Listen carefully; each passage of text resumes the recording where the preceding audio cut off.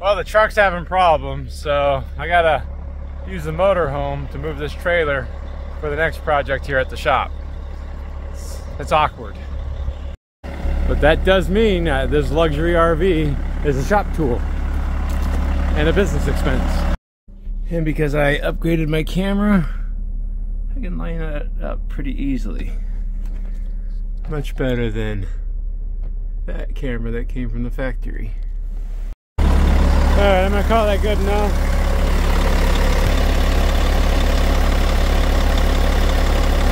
Something of a blast from the past, but I don't want to do this job in the sun. I got to get it over into the shaded bay right there, and I'll try to explain everything in a second. This is a very long vehicle to try to maneuver, to say the least, but I just can't be in the sun doing this job for the next 8 hours. All right, I think that's about perfect, and I never want to do that again if I can help it. So what are we doing today, and why did I call it a blast from the past? Well, the first thing is we haven't seen this before, but the owner of this is a pretty long time customer. And you guys will remember, about 4 years ago, I did a very quick solar video where he provided the kit. So we're going with the Renogy system. They've actually been reviewed pretty well. And we're going to do another solar installation on this Carhauler. But the Renogy kit, the owner purchased for me already. I'm going to be completely honest, that really the only real reason why I'm even going to do this video is because in that video, which I showed you how to put like 300 watts of panels in, everybody was very upset with the way I was flinging around the owner's stuff. All the connectors you need for it. Even has a Bluetooth module. I was going to make a video on this, but some of the audio got destroyed. And their panels, and they're like, you'd never get work from me. And I'm petty enough to make this video to prove that that customer is still using me, and used me in between this job and the previous job. And he wants to do a hybrid between the previous jobs I did and this one. Now we have 4 of these Renogy panels, and these are, looks like 100-watt panels. So that's 400 watts of solar, which seems very excessive for one battery that is installed on this Carhauler. I mean, there's room for another one. Maybe they want to upgrade down the road. I don't know. But let me see if I can't sit down and walk you guys through the plan, because I'm sure some people have utility trailers they want to add solar panels to, and Carhaulers that they want to do something else to. And I'm going to try to explain what I did in previous installs for that customer. So on this Hallmark Carhauler trailer, I'm going to be installing 400 watts of panels on the roof, at least currently, just to charge up that battery over there, keep it maintained. But on this previous video where I installed 300 watts of panels on his toy hauler, he had me come back later to install a system to charge up the side-by-sides that he kept inside the toy hauler when it was in storage, because he always came back to those side-by-sides having dead batteries. So he wanted to use the solar that I put on his toy hauler to charge up or trickle charge the 2 side-by-sides that he had inside the fifth wheel. I didn't share that experience with anybody, but because the system already existed, rather than putting a new solar system on, I just installed an Echo charger to use the 2 side-by-side batteries as an auxiliary battery. This one would charge those batteries if the fifth wheel batteries were fully charged. It was a workaround that I didn't know if it was going to work or not, but apparently it did work. I hadn't heard back from him in a year or two, so I didn't know if it even worked or not. But to my surprise, not only did it work, but he wants to do a very similar setup with the Carhauler here, except instead of having side-by-sides and other toys, he's going to have probably 2 cars in here at a time. And because we're doing this from a fresh install, this is the idea that I came up with. Zamp does have a solar charge controller, very similar to this, that can be set up for 2 batteries, but it didn't make any sense to me to do it that way. So what I'm going to do is basically make 2 solar systems in here. One using, I think, 3 panels, that this will actually keep the trailer battery charged up, and if he wants to add more batteries, he'll have 300 watts of power for that. And then I'm going to add another solar charge controller to run off of one 100 watt panel on its own circuit to be a trickle charger for whatever vehicles are going to be back here. So I have a whole assortment of parts for doing this. The whole key to the system, why I have two solar charge controllers and why I use this on the previous setup, is that I don't want the trailer batteries to make the car batteries go dead, and I don't want the car batteries to make the trailer batteries go dead. I'm trying to keep all the systems isolated from each other while utilizing the sun to maintain the batteries on the roof. So my plan is to make a couple of harnesses and outlets to plug into, and then these harnesses right here will be connected to the car batteries. They'll have their own fuse protection on them, and then you want to charge up the cars, you would just plug in this harness right here, which will be plugged into this outlet or 12-volt plug right there inside the trailer. I hope that makes sense. If not, we'll work through this together. First thing I need to do is just get on the roof and install the solar panels. Now, let me try to read everybody's mind right now. I know a lot of you guys might be saying this. 100 watts for 2 car batteries to maintain. It's kind of overkill, isn't it? Why not just get a simple 15-watt battery maintainer, throw it on the roof, and then plug it into the vehicle in the car, in the trailer. I do the same thing, and I'm thinking the same thing, but that's not what I was asked to do, and this was the request that I was given. So if we're going to do it this way, you guys can do it differently. So even though it does feel like I'm doing nothing but solar videos, this is not a solar video I intended to make, but I thought it'd be interesting for people to follow along, because this is not standard RV solar installation or home solar installation, but kind of an interesting take on a utility trailer with a metal roof. Look at that, a little bit of issues there. And these are a lot scary to walk on. So we have to figure out where we can mount these safely,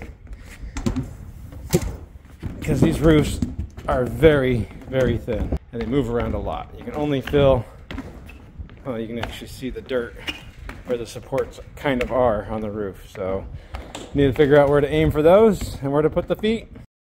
But once I do, it's pretty straightforward. You got the Z brackets or the feet right there. Decide which hole you want to use. You use on the side too. Then we'll just through bolt it underneath using the washers and the nuts provided. So I've done my measurements. Looks like the trusses are about 16 inches on center. I'm going to put a foot here and a foot there on all the panels, and they'll just be lengthwise the entire front here. So you just through bolt it, get a wrench, and then just tighten them up, and do that on all 4 feet. So now these panels have a open circuit voltage of 24 volts, and that charge controller that it came with maxes out at 50 volts right there. So max PV input voltage 50 volts. So I'm just going to keep all these in parallel. So positive, positive, positive, negative, negative, negative, and I'll just be using some Y connectors to do all that. Of course, one of these panels is going to be all by itself as a 100-watt panel for the other charge controller. If I were to put these panels in series, 2 of them would be about 48 volts, 3 of them would be way above 50 volts. At it's the math 72. So I used a marker and I laid out where the 2 rafters, the trusses that I'm going to go across into are. That should be the center line of them. It's kind of easy on this metal roof. You can just kind of like put some pressure on there. You can see the edges of both of them. Alright, so that's basically the layout right there. And just like with the first video I did years ago, we're just going to stack the feet on top of each other to save extra holes in the roof. If you look over here, these holes actually straddle the truss, so I'll just be drilling new holes right in the middle. That's a nice thing about that. And then I'll just use butyl tape underneath the feet. And I've had some pretty good experience with this Universal Ultra Sealant from Dicor. It's a lot more silicone-like and seems to do much better on these metal roofs than Dicor. Dicor does like to split because there is a lot of movement on these roofs. So I'm going to go with this on top and that underneath. Now the structure on this utility trailer is steel, and we'll just be drilling new holes and putting the screws in. Like I said, we're stacking this down. First thing I'll do is get us all set up. Then I'll pull all the screws back out again, seal underneath, seal on top, drill some holes, and drop some wires. And you'll just come in afterwards and remove all the excess butyl. Alright, so you should be able to see the butyl tape underneath. I have decided to switch out to these longer self-tapping screws. And before I put sealant over the top, I'm going to wire this thing up so I don't get wet sealant all over my hands and my knees as I'm trying to route the wires. So this will be the one panel by itself, and these three will get tied together using some white connectors similar to this. Alright, so this is going to be a little more complicated than I want it to be, because all that I was given in the kit were wide connections with 2-to-1 instead of a 3-to-1. So I have that panel in parallel. So these are the positive leads, these are the negative leads from those two panels. I made up a cable to go from here over to here to link up with the negative over here, meaning this would be the main negative, because these are all in parallel. Negative, negative, negative, right to there. And I just made up another cable right here. Just have to make sure that you're doing this all correctly. It's MC4 connections. The plastic might be female, but the metal pin is male. And then the plastic might be male, but the metal pin is actually female. So it gets complicated. You want to make sure you're not reversing polarity and damaging the panels. Make sure you're keeping positive to positive to positive. I mean, is this the most ideal way of doing it? Probably not. Maybe a combiner box, but this is a pretty small system. So this is the positive. From those two positives on that panel, this becomes the positive. That goes to the positive on this one. It's another two-way combiner. So now this is the main positive and the main negative. And from here, I can just run a cable down to the inside to the regulator. This would be the standalone. We'll have two cables running from here down to the regulator. I will say it's a lot more difficult to run wiring through the roof on these. The cross members are a little bit difficult to get to.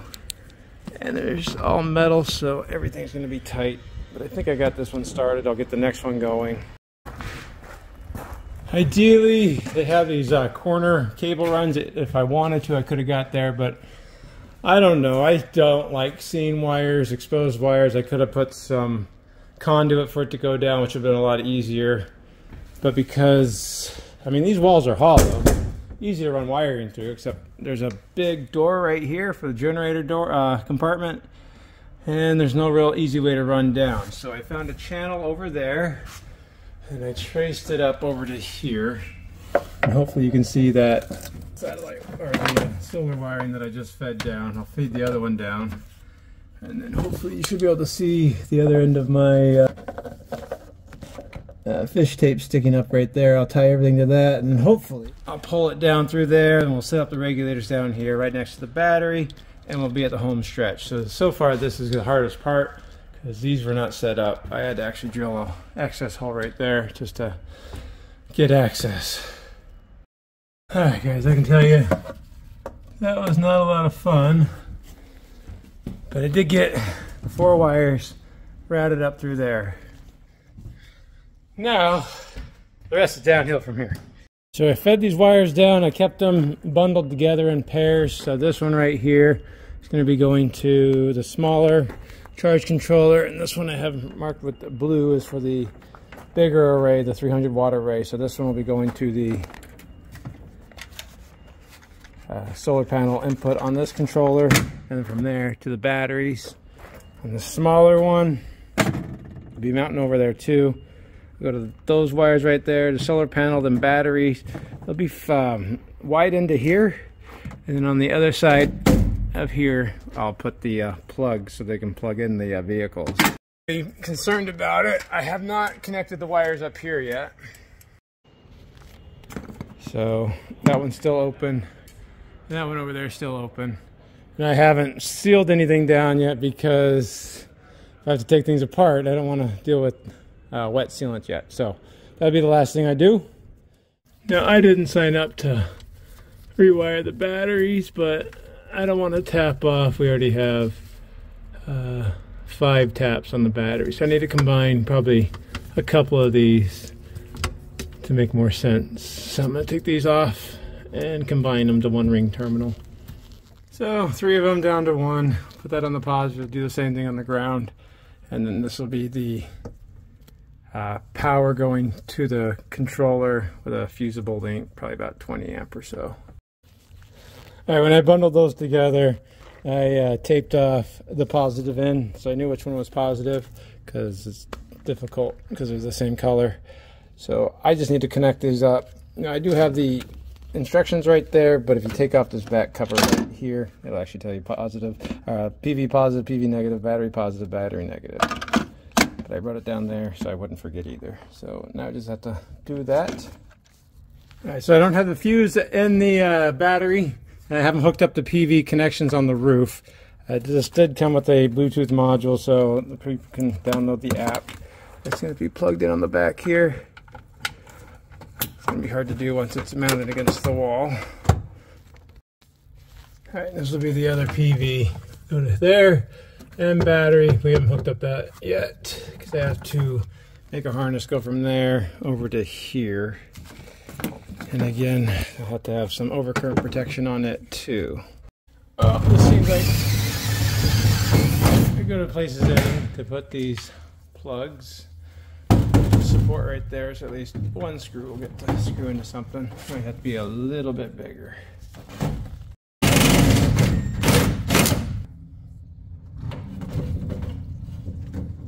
Alright, cool.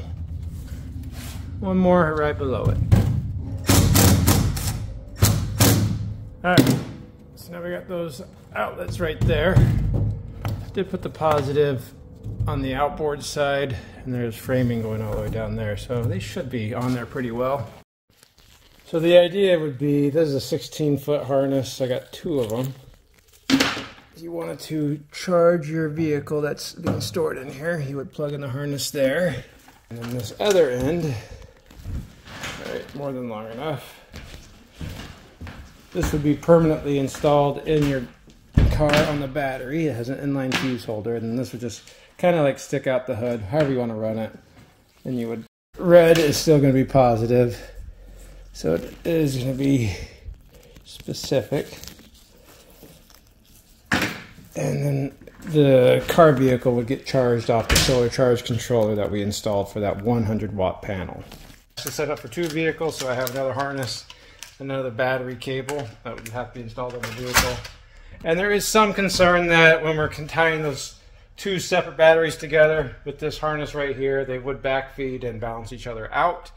I did have a thought that I would add some complications to it by adding some diodes to completely isolate each battery from each battery. And I'm also not too positive that the diodes would prevent the charge controller from operating and charging the batteries. I don't want to overthink everybody's application. It would be on the end user to utilize the equipment correctly. And if they find that one battery is drawing the other one down, or this isn't working, they should unplug it. And furthermore on the subject, I know there's a lot of people that would say that if you have solar hooked up to the controller without a battery hooked up, you could damage the controller. I've never ran into that being an issue. I don't know how often cars are going to be stored in here, how often they'll be disconnected or connected. That's going to be on the end user. I mean, I could put a disconnect down here. It's a 100-watt panel, and I don't know that anybody's ever going to reach in here to connect and disconnect the solar panels. But I will bring it to the attention of the customer. All right, so I have it all wired up over here. We just split off of the positive lead and the ground lead right there. I'll tape it up, secure everything. It's time to hook up the solar panels, test the system out, and seal it up. So on the 100-watt system right there, if we were to have a true 100 watts at 12.6, that's going to be about 7.5, 8 amps. So 15 amps should be good for a fuse protection. This wire is 12 gauge. It can handle up to about 30. So remember, fuses only exist to protect wires from overheating and shorting out, not to protect components, because overheating wires is what causes fires. And no, it doesn't really matter because there's no battery hooked up to this panel, but go ahead and plug that in. And at the very least, we can see we do have PV. So I did wire that part up correctly. What's going on with it? So even in this really low sunlight, we're getting about 20 volts. What I guess we could do is I can grab one of these old batteries over here. I guess I could grab both of them. That's a lot to carry. I can grab one of these batteries. Alright, so right now I just have the leads hooked up on there. There's no fuse in the fuse holder. Battery voltage is 10.6. So now I'm going to hook up a 10 amp fuse. And I suspect not much is going to change because we're not putting out a lot of power. Let's see. The battery light did turn on. And be damned if we aren't actually charging. Oh, not a lot, but it's pretty impressive, right? When you consider her in the shade. So that's going to do a pretty good job of maintaining a battery for a car. So that does work. And of course, if I come over here and I unplug it, look how fast that's dropping down. Try to the bottom one to make sure that one's working. Alright, starting to come up. And battery light is still red, but we are somewhat charging, right? Okay, so let's go ahead and check out what our battery voltage is on the trailer battery first. It says that it's 12.36. Alright, and I'm going to put in a 300 watts divided by 12.6 is about 23 amps. So we'll just go with a 30 amp. Right. This did come up showing 12.2, I guess, volts, even though my meter says 12.3. Bluetooth module turned on. I just need to get on the roof and connect the wires. Connected. We're connected there. Well, it's not much, but it is coming up. Let's see, what does this say? Putting out 0.6 amps. Again, not too bad, all things considered. It is showing that it's charging. Put that cover back on.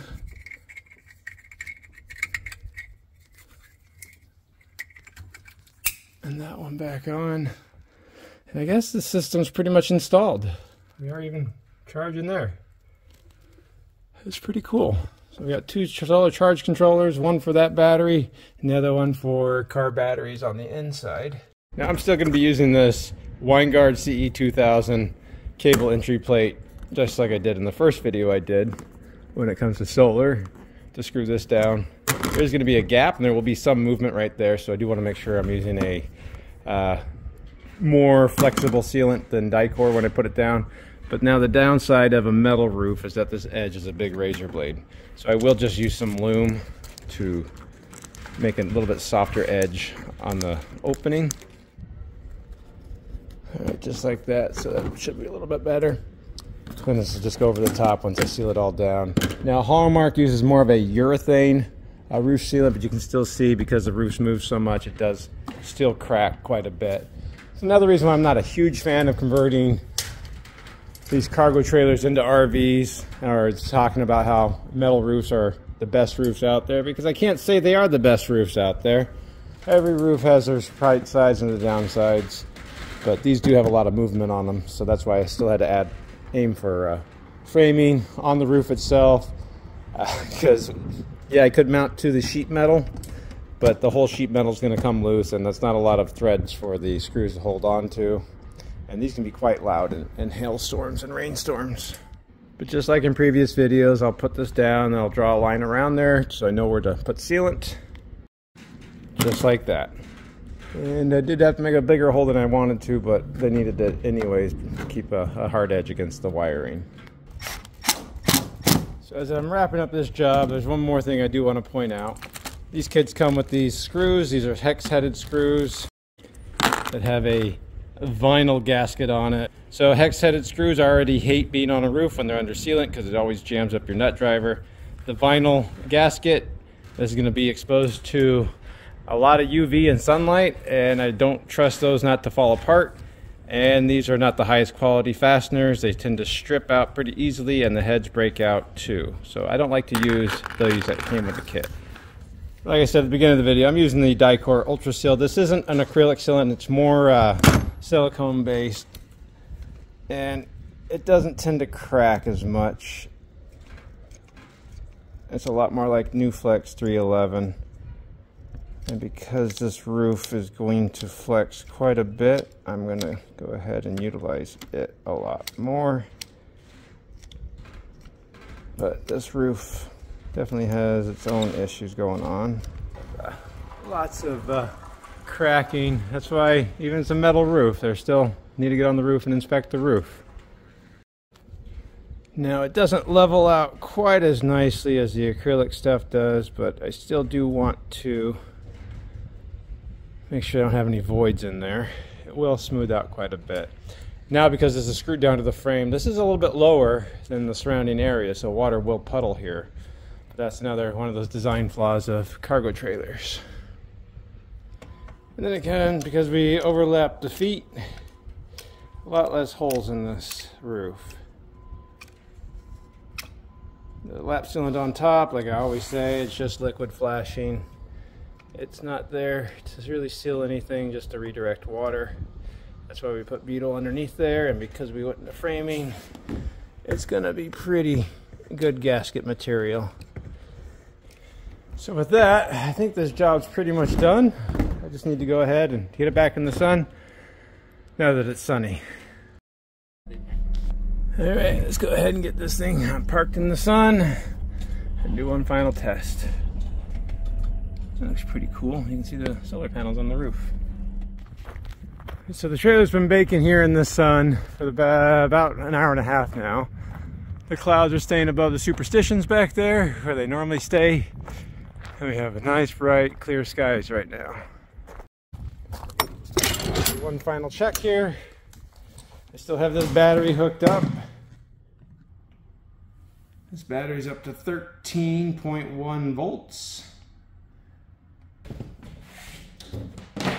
See how fast it drops, because these batteries are no good anyways. That's why they're laying out in the field. Alright, so we're already down to 12.6. Yeah, so you can see it's dropping pretty quickly. So I'm going to call that part successful. I have the Bluetooth module hooked up to the other one, so rather than go through the hassle of using a meter on it, let's just go ahead and log into the app. We go to Renogy Bluetooth. So add something, add a device, confirm. Oh, that took forever to connect, huh? Alright, so we're seeing 20 volts from the panels, charging at 2.9 amps, and our battery is at 100%, 14.2 volts. So I think the system's working. So I'm going to call this success. I'm going to go ahead and plug this back in, because when the customer comes to pick up, they're going to want to be able to see what I'm talking about and how to hook everything up. Now, I didn't mean to have all this solar content on my channel. It's just a throwback to the first solar one I put together as a quick little kit to kind of show how easy solar is to do. There are a lot more things I'd like to do. It's just solar is becoming pretty popular in the RV world, and everybody keeps asking me to do it because I keep making videos about it. I do have at least 3 roofs I have to do next, but I'm not fighting to do roofs in the middle of summer like I did last year. That one almost killed me last time. But thanks a lot for watching, guys. So I didn't share that video. You know, it never fails. You make a solar video and it gets cloudy. And now it started raining. Alright. Not that I'm unhappy about the rain, but I am glad that I moved the trailer over here. I was for a second getting upset, but now that it's raining, I'm not upset anymore. Like, out of nowhere.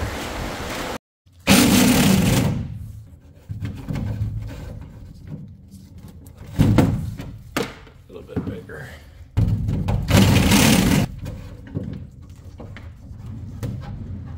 A little bit bigger. One more. Just notice this as I'm stepping out. You can see the metal's loose. I'll tap. Use just a little bit of this and advise my customer